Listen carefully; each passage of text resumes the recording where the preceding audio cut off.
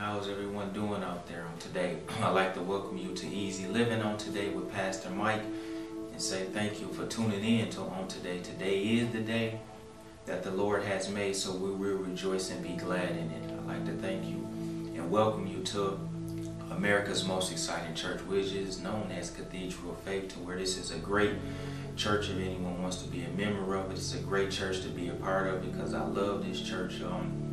We have relevant preaching here at this church. We have a dynamic praise team here at this church. We have wonderful couples here at this church. This is just as a church where it's real people, it's real ministry, and it's real change that happens here at this church.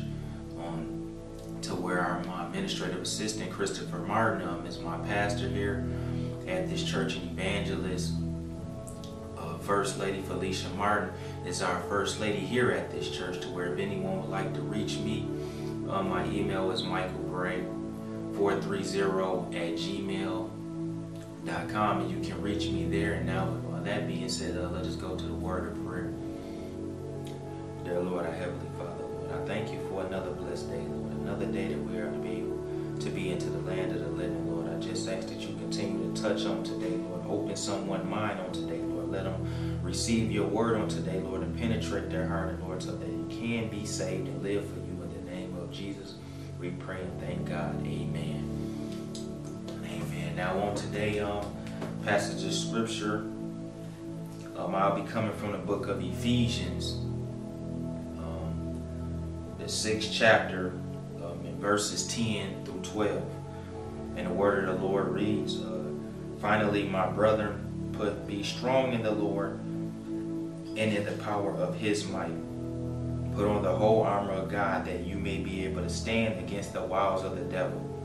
For we wrestle not against flesh and blood, but against principalities, against powers, against the rulers of darkness of this world, against spiritual wickedness in high places. And the golden text is found in verse 11, which says, put on the whole armor of God, that ye may be able to stand against the wiles of the devil. Now, if I had to get a topic for today, would be stay strapped up, or you will get loose. You got to stay strapped up, and if you're not strapped up, you're gonna get lost. It's that simple. You got to stay strapped up in everything we do today in today's world. People may know it to where, if anyone ever went to the movies, when you go to the movies, they always have previews, at the movies, whatever movie it is that you may feel you're about to go see. Before the main movie come on, is preview. So in the midst of seeing the previews, after the preview is over, it says what? Coming soon. Then you may go to another preview, and after that it say coming soon, to where it has a date that's expected for that movie to come out. And that's the same thing as it is in today, to where Jesus is coming soon. And since he's coming soon, it's time for people to get strapped up with the whole armor of God, whole armor of God on, and stop being out here being loose to where you don't have his armor on. And when you don't have his armor on, you're gonna put yourself in positions that you don't want to be in, to where whether people believe it or not, he's coming soon. And when he comes soon, you got to be ready. It ain't no time to get ready. You're going to have to be ready already. Anticipate his expectation for him to come back to get you. In today's world, basically, a lot of people may think that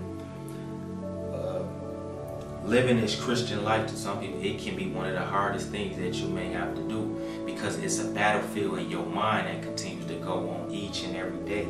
To some people, it can be difficult to get yourself ready to go to church sometimes. It can be difficult some days for people to want to open their Bible and read it and study God's Word. It can be difficult to spend quality time in prayer with God daily. It can be difficult to be faithful with giving your full tithe to your church all the time. It can be difficult to give your thoughts, keep your thoughts pure, and keep your eyes on what is good. Yeah, living this Christian life, it's not easy. It can be difficult, So most people might wonder why. It's a spiritual warfare we go through in our mind each and every day. It's a battlefield each and every day. That's why each and every day I get up. Every day I choose time after time to believe, to trust, to preserve in the faith, and to obey God in His word each and every day. I have to do that because it's a daily walk with God. It's a journey each and every day that you walk in, to where yesterday, whatever happened yesterday is done with. Today is a new day. So you're going to need to keep His armor on, to keep your mind right with Him, to keep your heart right with Him. You're going to need to keep your thoughts pure with Him. That's why you're going to need His armor on each and every day in your life, because we know the flesh lusted against the spirit, and the spirit lusted against the flesh, to where these two, they contrary to one another, so they can't be with one another. So that's why you have to make a decision who you gonna live for. See, most people, when you making a decision to have an appetite for the world, or do you have an appetite for the spirit? So whichever one you feed the most, you're going to have to starve the other one. Now, when you got an appetite for the world, that makes you weak when it comes to the word of God, because you ain't spending time with God's word. So since you're not doing that, no protection are going to be over you, no power going to be on you, because you're making a decision to allow your flesh to control everything that's going on. But when your appetite for the spirit arises, what it lets you know, walk in the spirit, and you will not fulfill the lust of the flesh. That's why it's important to always get over in the spirit, because over here there's power. Over here there's protection. Over here there's His presence. Over here he's always with you, and He ain't gonna leave you. That's why it's important to keep your mind focused on the Lord at all times and everything you're going through, and He's capable of helping you with that if you just give your life to Him. Yes, the first verse told us what? Finally, my brother, be strong in the Lord and the power of His might. The only way you're going to be strong in the Lord is by being over here in the spirit. You ain't going to be strong by being over in the flesh, because when you in the flesh, that spirit ain't thing. You can't deal with both of them. You got to follow one or the other. So when you over here in the spirit, your mind going to stay focused on the things, heavenly things, the things that the Lord wants you to be focused on, the things that's focused on kingdom money. But dealing with the flesh, you always gonna fall. No matter what's going on in your life, situations may come up and things may not turn out the way that you feel, because you over in the flesh. And when you in the flesh, you can't please God in your flesh. When we stand our ground, we do not have to stand against the devil himself, just against basically his wiles. These wiles that we go through, his wiles, they basically known as these plots that he come up with, these schemes that he come up with, these tricks that the enemy come up with. That's why he's known to be crafty.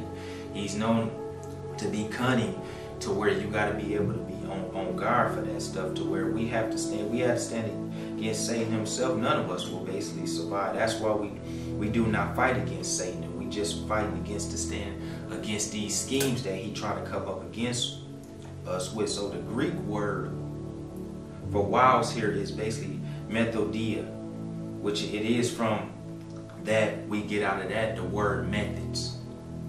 Satan has his methods by which to injure and wound us as soldiers of Christ. That's why the word lets us know to endure what hardness as a good soldier.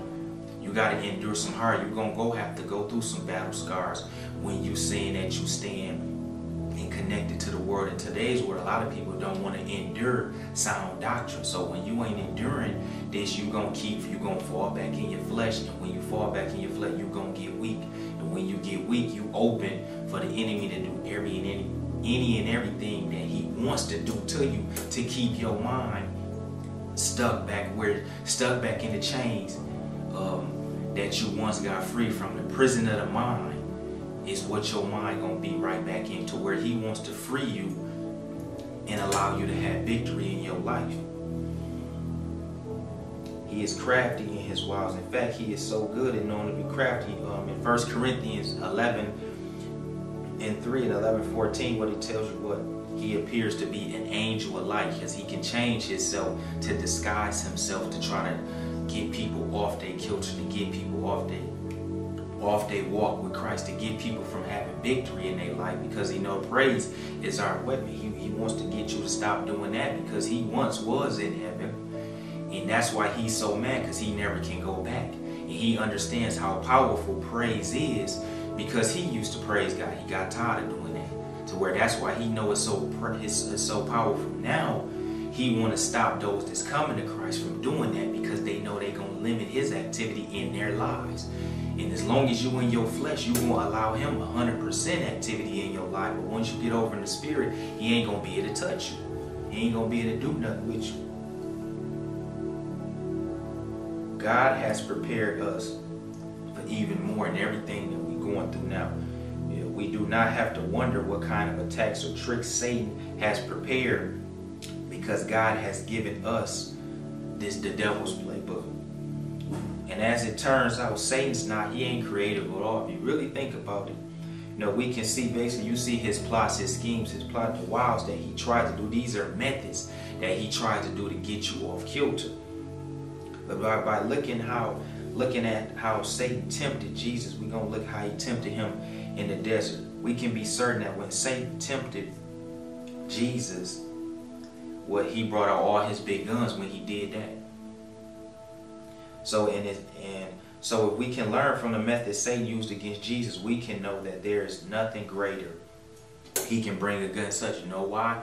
Because the greatness comes in you. He puts that on the inside of you when you're making a decision to walk from him, because he tells, greater is he that is in me than he that is in the world.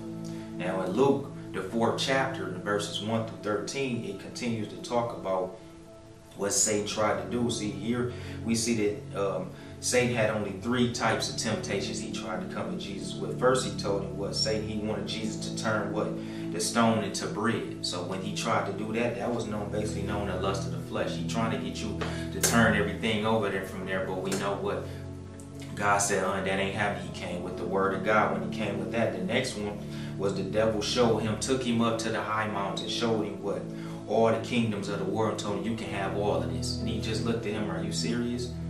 And you don't know whose this is. This is my Father's, man. I ain't going to serve you. To where that was dealing with the lust of the eyes.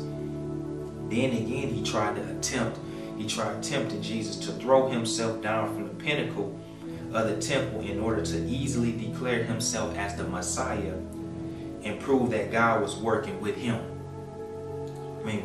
Prove that God was working for him, which is the pride of life. So he tried to take him to the pinnacle and say, no, I'm gonna flip it. You do this to show your dad working for you, when he knew, no, that ain't happening. There's only one God that I'm serving, which is my God. So get thee behind me. Say, no matter what you're going through, no matter what you're trying to say, it's not gonna work. And your ways don't work when it comes to me. To where those were his only 3 temptations. Whereas Satan has only one tactic in using these 3 temptations. Basically, he always, no matter what, he always tries to raise doubt to our minds about the word of God. Every time when he comes in that word of God, that's why he always raises doubt with that. He makes subtle changes to the word of God. He tries, adds to the word of God or subtracts from the word of God. He rips verses out of context from the word of God. All the Satan temptations revolve around misusing or abusing the word of God. So basically, he already showed you, since he got kicked out of heaven, he don't want folks to have victory in their life, because he understands how powerful it is. So he gonna do any and everything he can to get you away from this word. That's how he tempted Eve in Genesis 3 that it talks about. That's how he tried to tempt Jesus in the wilderness, and that's how he tries to tempt us. He tries to tempt us to say, oh yeah, you life hard for you. Go ahead, don't pray today. Since you ain't praying, don't even think about opening that Bible. Just put something over it and cover it up and go about your day on today. I'm with you. I got you. Whatever you need, I'm going to be here with you. You going to make it through this day. He tried to do these type of things to take our mind off of this stuff. Why? Because he's known for what? Twisting. Known for twisting the word of God and raises doubt about what God has said in his word.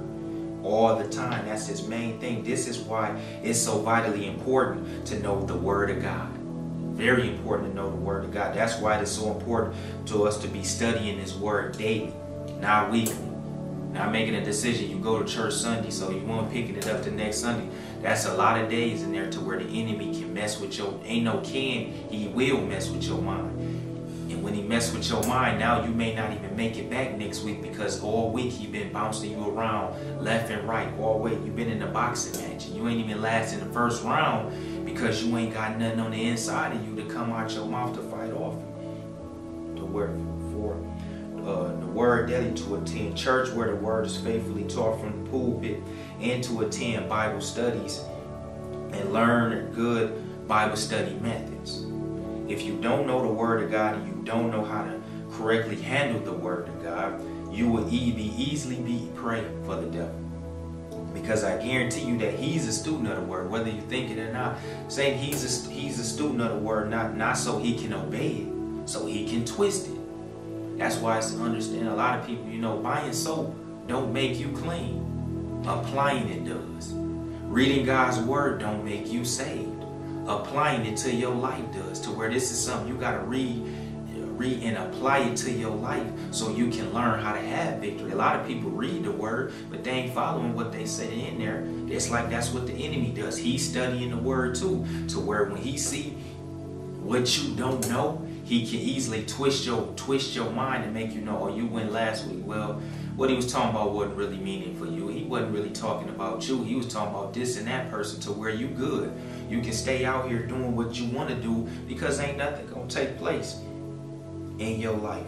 Yeah, and if you're not proficient with the word, Satan will use his twisted version of God's word against you. That's why it's so important to continue to stay in God's word, to fast for God's word, so you can get that hunger and thirst for God's word. That's the reason why he lets us know and tells us when it comes to his word that if you continue in my word, then you are my disciples. To where Jesus he didn't encourage his disciples to put their confidence in their past faith or past experiences. That's why he continues to say, if you continue in my word, you are my disciples. Meaning you got to keep striving for this each and every day. And from there he lets you know that if you abide in me and my words abide in you, you can ask what it will and shall be given it to you, because you're making a decision to abide in his word. And from abiding in his word, he lets you know that he's a rewarder of them that would diligently seek him. By diligently seeking him, you showing him you continuing to get in his word daily, and you focus on growing more in his word. From growing in his word, you something that you hungry. So you hungering and thirsting after his word, and those that hunger and thirst after his word, shall be filled. And from there, you gonna be, by doing that, you're gonna be steadfast. Then you're gonna be unmovable, always abounding in the work of the Lord, because you making a decision to show him you committed to him and you committed to his word. And by doing that, he gonna give you the victory over everything you're going through. But as to see in today's world, years ago,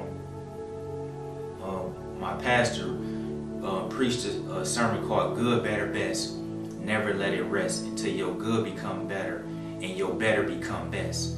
In today's world, a lot of people are happy with going from good to better, and don't want to go from better, don't want to go from better to best. Because in order to get from better to best, you got to have the baptism of the Holy Ghost. See, that's why I said you can go from good to better, but you can't get from better to best without the baptism of the Holy Ghost, because that's the power that you need on the inside to handle whatever it is you're going through. Because in my own might, I can't fight off the devil. I can't fight off these wiles, because I ain't got nothing in me. I ain't got no power to say nothing out of my mouth that's going to make him flee. That's why it's important to where the free gift that's being given, you need to take advantage of it. And that with the free gift comes power. That's why what the word lets you know, since you believe, if you believe, then you should have this power. It ain't no ifs, ands, or buts about that. You gonna need the power to get you out of here.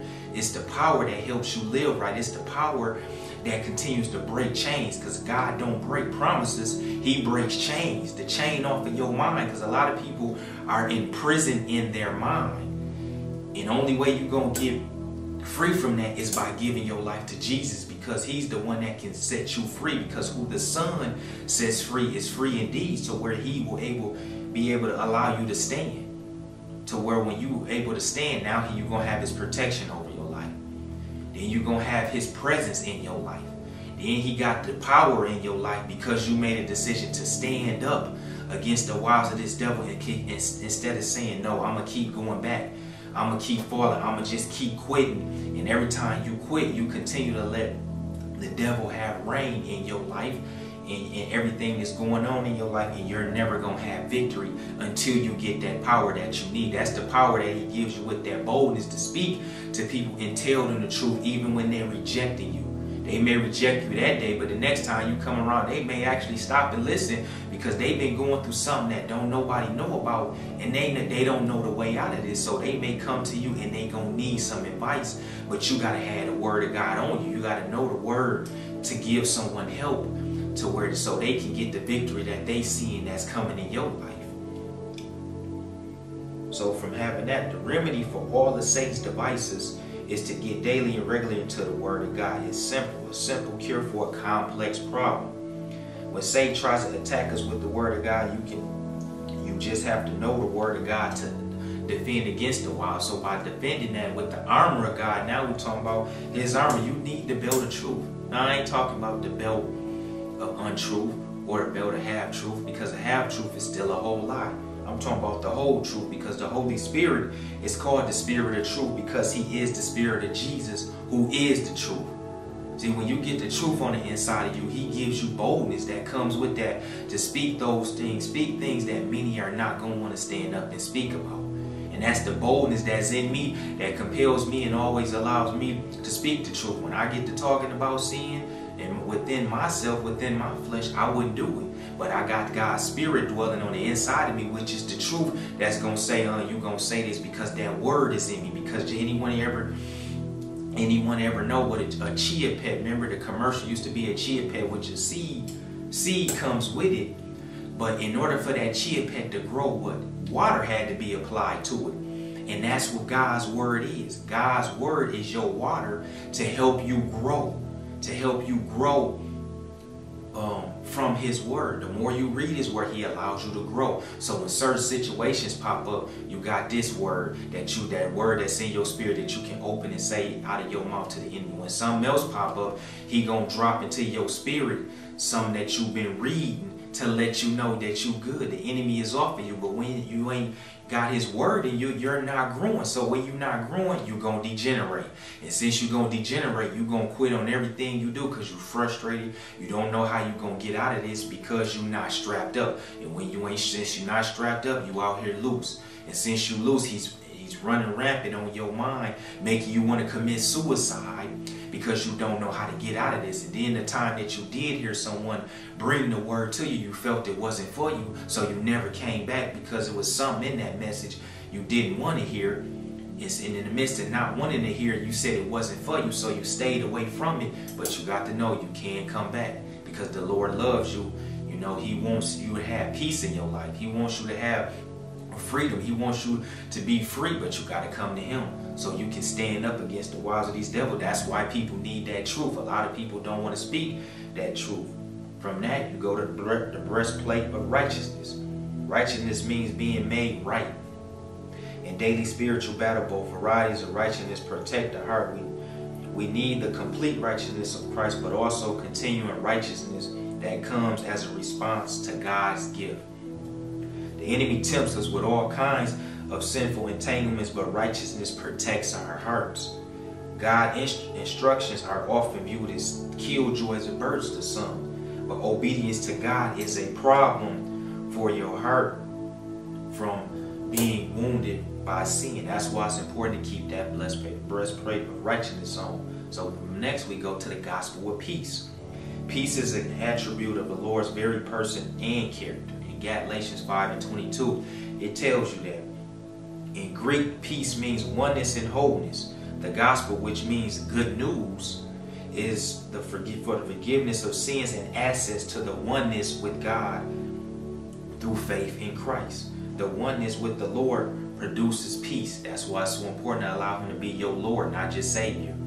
Lord means authority. Where there's authority, he's protecting you, and then he's giving you presence to give you peace in your life because your mind is stayed on him. Shield of faith. In a similar way, a Christian shield of faith needs to be regularly dipped in the water of God's word to be replenished and fully functional, because faith comes by hearing, and hearing comes by the word of God. So the only way you're going to have faith, you got to hear the word of God. You got to get to a true man of God that's going to tell you how to have victory in your life. Helmet of salvation. That salvation comes to a moment when we place our trust in Jesus' death and resurrection as the payment for our sin. But salvation is also worked out through a lengthy process of sanctification, which means clean. Helmet of salvation rests on the work of Christ to save us, but also involves us as we journey with the Lord and allow Him to work that salvation in every part of our thoughts. God allow Him to get in this mind. The battlefield of our mind is a primary place the spiritual battle is fought. That's why the Lord wants to fight for us, and we should hold our peace. And He lets us know that. And from that, we go into the last one, which is the sword of the Spirit, which is known as this word of God.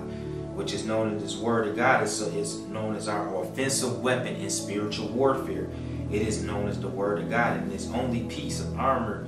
It can be both defensive and offensive, because we know, like I said in Luke 4 verses 1 through 13, He tried what we are tempted. The most effective weapon that God has given us to as believers is the sword of the Spirit, which is the word of God. Jesus modeled this so beautifully during that tribulation, during that temptation in the wilderness. When the enemy tried to come at Him, He completely tell him to get back. You ain't got nothing over here. When the devil tries to tempt you, it's best to use that word of God against him. But a lot of people, when you don't got the word of God and he coming at you, your mind is so stressed out. And when people's mind stressed out, what's the first thing people do? When the appetite for the world is in them, when they stressed out, they become like Pop Williams from the Wayans Brothers. They feel what? I need a drink. To where you feel you need a drink, as if that drink is going to solve everything for you, to where you're not a baby. So that bottle is not going to solve your problems at all. That's why it's important to allow God to come into your life and walk in the Spirit, so you won't fulfill the lust of the flesh. Because those that are walking in the Spirit, when the things come upon us, more likely, most times people don't know, because you understand, you stop for a moment, whatever you're doing, and make a decision to get on your knees and pray to the Lord to help me with this. Whatever I'm going through, I need your help. I can't do it on my own. Because the Lord is here to fight for us, so you're going to have to be strapped up. And if you ain't strapped up, you're going to lose this battle. You ain't strapped up, you're going to find yourself in a place that you don't want to be in. That's why it's important to be strapped up with the whole armor of God all the time. Each and every day you wake up, because He lets us know as saints to watch therefore. What we watching for? We watching out for when Jesus come back to get us. So when He come back to get us, we already got to be ready. We can't get ready. You already got to be ready. So therefore, when those that's dealing with the flesh, they're not ready at all. So they ain't going to hear nothing, and they going to be left behind. And if you don't want to get left behind, then you better make sure you're ready now with the whole armor of God on you in this time and in this day that we living in right now. And I'd like to thank you on today for tuning in on today with Easy Living with Pastor Mike. If anyone wants to join this wonderful church, the phone number is 810-955-4495. Once again, my email is michaelbray430@gmail.com if you need to talk to me or ask me anything. And until the next time we meet again, be blessed and be safe.